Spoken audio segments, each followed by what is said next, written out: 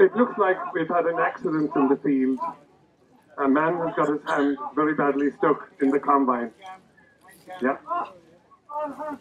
The operator is just about to call the emergency services.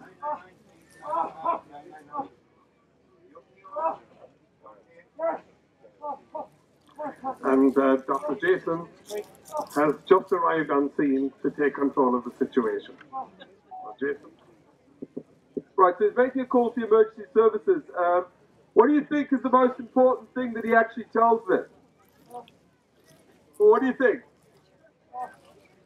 So as an emergency call comes in, you get directed to a operator that is run by BT currently, all right, and they're going to ask you what service do you require. So what service do you think he requires? Come on. He's ambulance, but he's also trapped. Yeah, so it doesn't matter which one you get through to, they'll push your call out regardless. So it's ambulance service first. So they will then ask you what? You'll be very frustrated in this call. What are they going to ask you for? Where are you? They're going to ask you, where are you? So currently, there isn't a technology available to actually tell you exactly where you are. All right? They're working on that at the moment. Soon they're going to have a little app that they're going to fire onto your mobile telephone, and then your mobile telephone is going to tell us where you are. Okay? That's coming in the new year. But at the moment, they're going to ask you roughly where you are. So they're going to ask you what townland you're in, and hopefully, if you have a postcode. So the most important thing is a postcode down to that field where you came in from. You understand? Do you all know your air codes? Okay, if you don't know your air codes, you better get to know them pretty quickly, because your air code will allow us to put it into our phones, and we can get directly to you with an air code. So that's one of the most important things, is where you are. All right? And then they're going to go through a series of questions for you. They're going to help you with a bit of first aid, and then they're actually going to start dispatching the resources. Don't worry, as soon as they know where you are, townland-wise, the ambulance, the fire, the guards, the Coast Guard, if need be, are going to come towards you. All right? So, someone's trapped here. We'll get the first people together. So, fire service is just starting to arrive. And obviously somebody's trapped in a machine.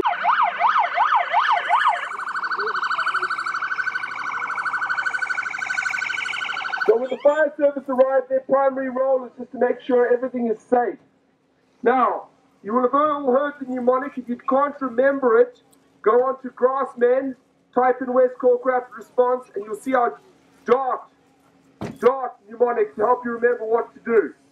The first thing here Ronan and his crew are doing is they're going for D for disengage. They're looking at the safety aspect of this combine and how they can make the area safe.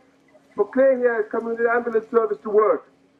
So the first thing they're going to do is D for disengage. So what's the most important thing to disengage at this point? Anybody? What do you want to get rid of? Disengage, what? What's the most obvious thing to do? To make sure the thing is turned off, isn't it? Alright, and then to keep it even safer, right, so Ronan just advising just to make double sure that's turned off. Alright? The next thing to do is to start disengaging anything that's going to move. So in the combine there, he's been rolled into the auger. Alright? So if that auger is moving while we try and get him out, what else is going to move on that combine? Anybody knows the combine? Tell me what else is going to move. The knife, okay? So for this demonstration, we put a bar over the knife just to keep it safe. But obviously you're not going to have something nice like that. So disengage, and what they're discussing is what to do. So they could take the belts off there, but if you take one of those belts off, you're not necessarily going to disengage everything, are you? Because each belt turns a different thing. So there's the blades there. What is that thing in the top there that's picking up? Will that turn? Yeah, that'll all turn unless you disengage it. So we're still on D for disengage. Claire there is just busy on the next part of the mnemonic, which is A for analgesia, and she's going to give him an inhaled device. It's called a green whistle. It's just come out for all the paramedics. So it's very, very potent analgesia. So he's going to breathe through it, and he's going to get used to trying to breathe through it. It's extremely strong. It's an anesthetic gas. Unfortunately, we brought that in the last year, and all of our paramedics now can give it, which is a great relief, all right? So it's really strong analgesia. But just back to D there. Ronan is just having a chat there with the owner of the machine and working out, just making absolutely sure. So on these combines, for example, that auger is driven by a chain. So what they're going to do is just drop that thing with a spanner and they've disconnected the chain. Is that disconnected? Okay, so that makes sure it doesn't move. To create a more stable platform now, the fire service are going to use chocks, and they're going to chock up everything so nothing moves. We're going to get on top of the situation, trying to work out what's going on. So D, disengage. The next one is A, analgesia, so that's starting to work now. Is the patient feeling better? Yes. Yeah. He's in his own land now. He's busy singing and whatnot. He's not very good at singing, is he? Anyway, so he's busy breathing that gas. He's happy out. Paramedics and the advanced paramedic there are just busy getting some monitoring on. All of our advanced paramedic there, she's just getting intravenous access so that she can give some longer acting pain relief. So what is the R for in the dark mnemonic? Who can remember? Go on, shout it out. What is R for? Sorry? Reversing. Well done. R is for reverse. So that's what they're trying to get up to. So they're busy stabilizing the machine. They know what the plan is. Ronan over there is just chatting to everybody. He's just making sure that the plan's going to come together without things dropping. And they're going to reverse the mechanism.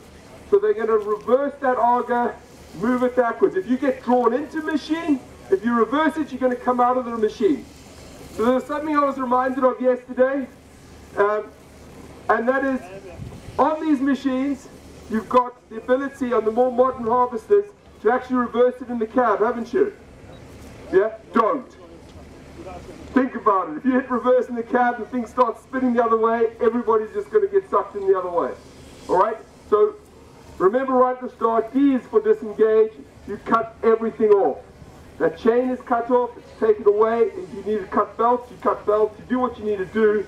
You stabilize the machine, okay, and you get ready. A is for analgesia, and then R is for reverse. So at some point now, Ronan's going to come in there, he's going to brief the whole team as to exactly what's going to happen and how the person's going to come out.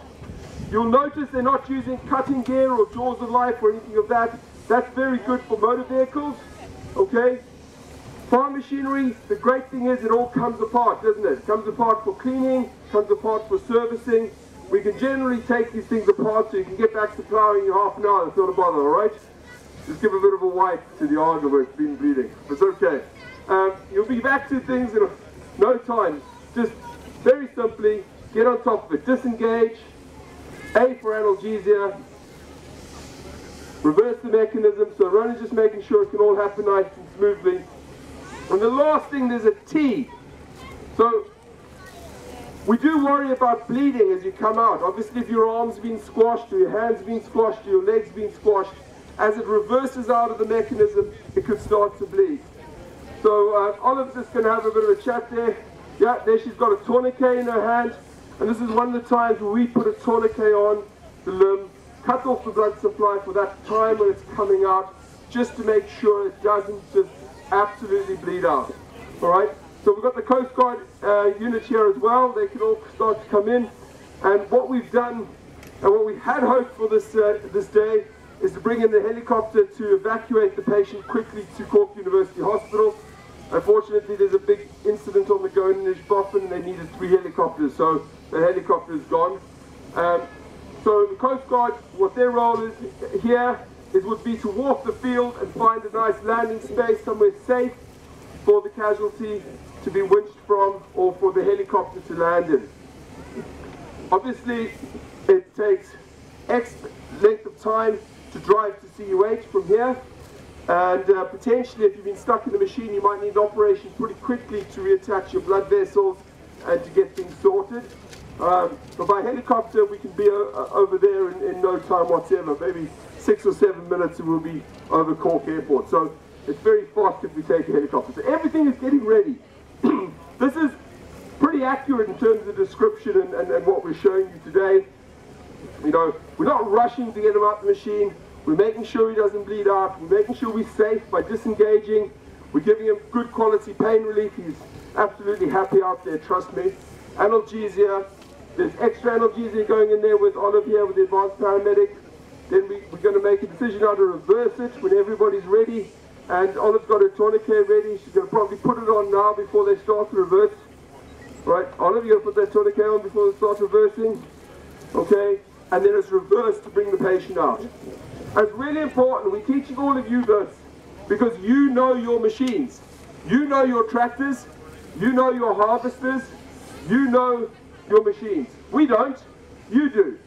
So this is very much a collaborative effort here to ourselves in the agricultural industry to actually work out how to get people out of machines they get stuck into. Right? Remember, you have the knowledge for that, and we need to work together to do this. We're not rushing, but we're being pretty quick and efficient. But we're not rushing and just yanking somebody out, because you make an awful mess. Something gets dragged in the machine, you reverse it, you'll be very surprised that actually it's sometimes not that much damage is done. So Archie there for the fire services, he's sitting there taking a good old overview, making sure everybody's safe through this whole operation. Olive's taking charge there from the medical perspective, you know, getting everybody ready. Got our colleagues from the Coast Guard who are adding an extra pair of expert hands, and they're going to just slide him out on that board. We're not worried about his spine or anything like that, but it just makes a nice stable platform to bring him out. So when everybody's ready, Olive will give the signal, and on Archie's guidance, we'll start reversing the mechanism.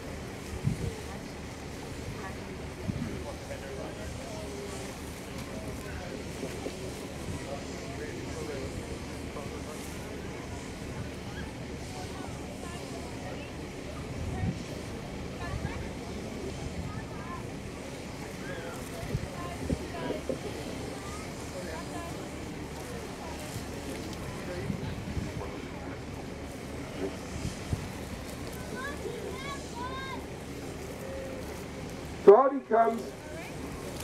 That's actually sometimes the easy part. This is where we get worried about the casualty when they deteriorate. And that's why we've got that tourniquet on prophylactically from the start. Alright? Just to make sure that there's no major bleeding and anything like that. We can handle the rest of it from here pretty easily. So Olive's just doing a nice reassessment of the casualty and kind of taking it from there.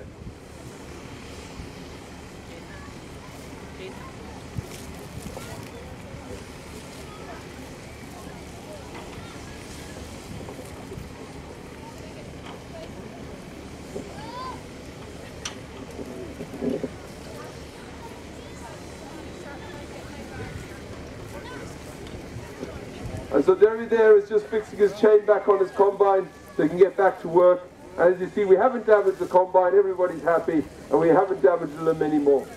Right. So we're happy to take some questions now. And if anybody has any questions, do shout them out. Yeah. Has anybody got a question for Dr. Jason? Simple question, Doctor. Are you called out very often to farm accidents? Sadly, yes. We do about, at the moment, you know, we used to be pretty steady around 150 patients, 160 patients a year, and it just exploded in the last few years. We're up to about, on projection this year, we might be up to about 300 patients. Not all of them are farm accidents, but a great percentage are. In general, is there anything you could suggest to the audience here today that could help prevent farm accidents? It's quite easy to just say, okay, just a little bit of cop on. It's a bit more complicated than that. I think my clear message that I want to get out to everybody today is take a look at your farms, take a look at where you work, and then ask yourself the question, yes, you also live where you work. But then ask yourself, how can you separate out where you live from where you work? So make that farm yard far safer. You know, your family deserves to be safe. We know from statistics that it's more likely that it's your children that are getting injured, or else it is your mum or your dad that's going to get injured, or your grandparents that are getting injured, okay? We know that statistically. So what I would say loud and clear to everybody here today, yeah, you've got your dark pneumonic, fine, but prevent accidents. Please, please, please look at ways you can separate out where you live from where you work. Don't be driving the tractor into the yard. Keep your farm machinery separate. I know that it's done the way we've done it for many, many years, many, many generations. But it's time now just to think about separating out where you live from where you work. Anybody else, any questions? I think you're being called on, so are we okay? Yeah, Dr. Jason, thanks to you and your team for all you've done for us today. Thank you very much.